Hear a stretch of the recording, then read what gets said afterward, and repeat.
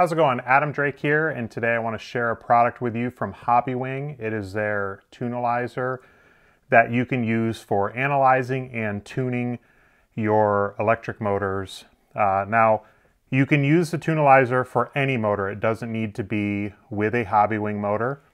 But what I'm going to go through today is show you, I'm going to go ahead and tune a 17.5 HOBBYWING G4R motor. I've been able to run a little bit of stock lately, 2 different tracks, A-Main Hobbies, Outback Raceway, and also at HRCR in Hayden, Idaho. So with mod motors or 8-scale motors, it's still not a bad idea to have a Tunalyzer. Just you can test your motor when it's brand new, and then if you ever have any kind of feelings of something's changed or anything, you can compare your numbers from when it was new to where it is after some time. And you can also, you can do like an auto test or a manual test to where you can basically power the motor through the full range, just to kind of analyze what's going on with the motor. It's super simple. You can just power it with a 2S battery. So I have a ProTech 4800 milliamp 2S HV battery.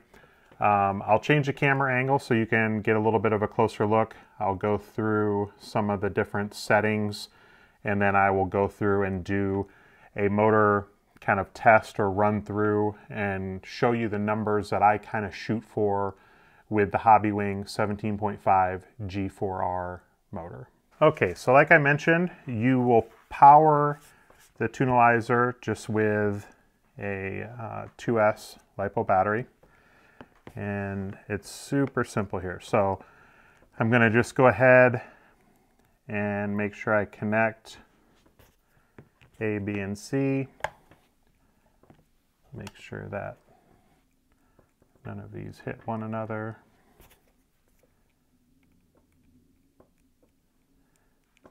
You also need to make sure you have your sensor wire connected. And so here you can see some of the different features. You can do an auto motor test, which is what we're going to show and do today. A manual test, throttle output, and also settings.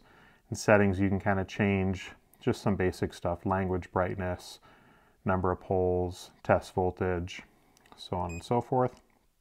But what we're looking to do, so we're going to do the auto 2-pole, hit start. It'll just run through its test, and then it'll give you a reading here. And so we have the test voltage, the current, this is the kV, end bell timing, and then what each pole was. So test voltage is 7.4. The main number that I'm looking for is what the current. So at 7.4 volts, I'm wanting the motor to pull 6.4 amps.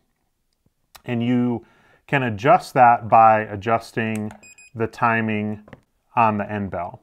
So by just loosening these 2 screws, this screw here and this screw there, and then you can rotate. So if you go counterclockwise, you're going to be increasing the timing, and if you go clockwise, you're going to be decreasing the timing. Now, default is typically on the end bell 48 degrees. That's kind of the sweet spot.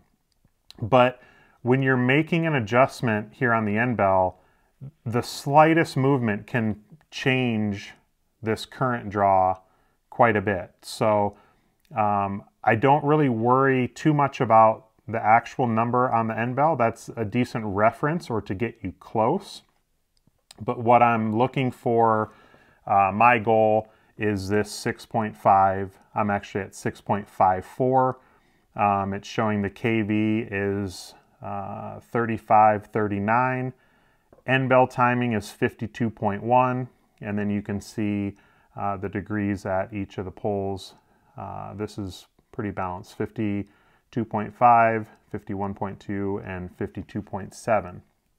Now, I've talked with Matty G a little bit about this. He thinks that this 6.5 is maybe a little bit on the high side, but from the running and testing that I've done, you know, maybe it varies a little bit, different drivers and driving styles. You just want to make sure that you're not feeling any fade, or that the motor isn't getting, you know, hot enough that you're kind of losing power. At this 6.5 amps, the power is incredible, and I'm not noticing any fade in a 5-minute run. Now, if you're going to run, just go up and practice, and you want to run for 10 or 12 minutes, you may want to turn the timing down a little bit, possibly try to run a little bit more gear, because gearing and that amp draw kind of go hand in hand, to make sure that you don't overheat or damage the engine or the motor. So we'll do one more test, just the auto test.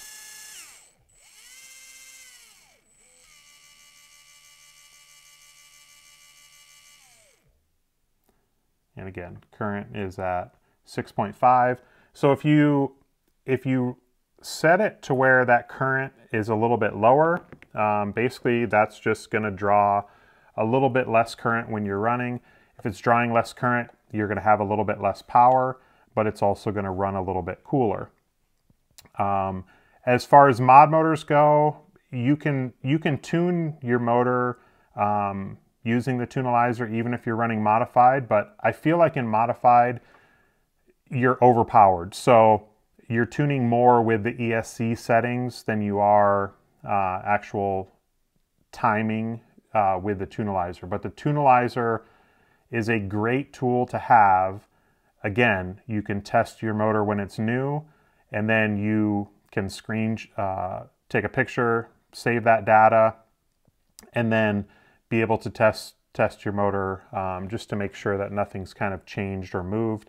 You can, in a hard impact, the M-bell can move slightly if you don't make sure that these screws are tight. So again, if you just notice or feel any difference on the track, it's not a bad idea to run it on the Tunalyzer and just check out the numbers, make sure you're kind of in that range and ballpark. Again, Matty G has a ton more experience than I do, especially with tuning the stock motors. So he can answer other questions if needed. These are just basic settings that I found that work really well for me. On carpet, I was geared 70-31 with the MSB1, which has the same transmission ratio as the associated car. So again, at 7.4 volts, having the current at 6.5.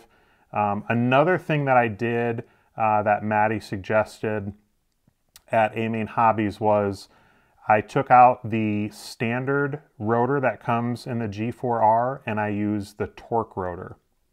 And I felt when going to the torque rotor, I didn't really lose any top end. It just got to that top speed quicker. Maybe on a bigger track, like we ran the half track at Outback because they were running on-road on one side and off-road on the other. So maybe on a larger track, you would want to use the stock G4R rotor. But if you're on a smaller track, the torque rotor is something that's really nice to have in your box as a tuning option. When you change that out, you may have to make some slight adjustments. But again, I still recommend that 6.5 amp draw as kind of the maximum or sweet spot with the G4R motor.